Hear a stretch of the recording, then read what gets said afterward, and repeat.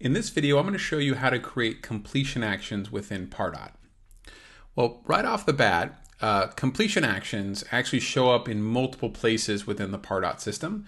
There isn't just one specific type of automation that is a completion action. So I'm going to talk about where they show up in a few different places. But most common, when people think of completion action, they think of form fills.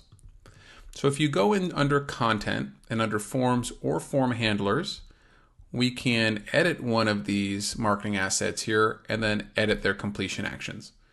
So before I click the edit button here, we're in forms, we're looking at this website contact us form. If you scroll down, you can see it has its own completion actions. In this case, it's just going to notify a user, it's going to notify me whenever somebody fills out that form. So to edit those completion actions, just edit the asset, edit the form, and go to step 4 here, completion actions.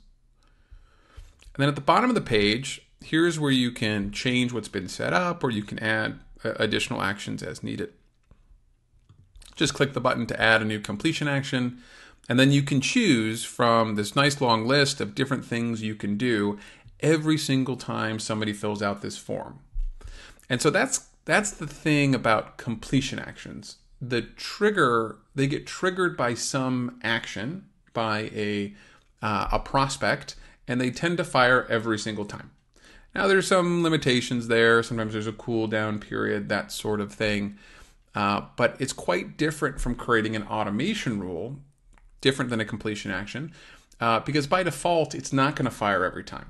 Now there's different settings we can change to change that, but essentially, think of a completion action, right? Once an event occurs, some activity has happened on that prospect record, then go ahead and fire whatever these actions are.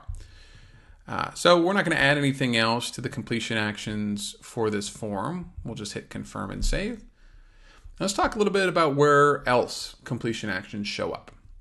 So under automations, we have page actions. And so page actions are a kind of completion action that get fired when a prospect visits a specific URL on your website. So you can see with a page action, you'll choose that URL, but then once we get to the completion action area, it's just like a form fill. Only in this case, instead of them having to submit that form, all they had to do was visit a URL. In this case, we're adding a tag, and we're also removing a tag whenever someone visits this order received URL. Another place they show up is when you send a list email. So when you send a list email, you have the option to take some action when they either open the email, they click a link in the email, or they unsubscribe. So we go to Pardot email drafts and then take a look at our list email draft here. You can hit the button that says edit completion actions. It'll take you right to that area. And here's where they are. So, different from a form or a page action, you actually have a couple, 3 choices here about what's going to trigger that automation: an open, a click, or an unsubscribe. But then once you, check the box next to the one that you want, it's the same kind of interface. You choose the basic type of action you want, and you can also add multiple in a given area.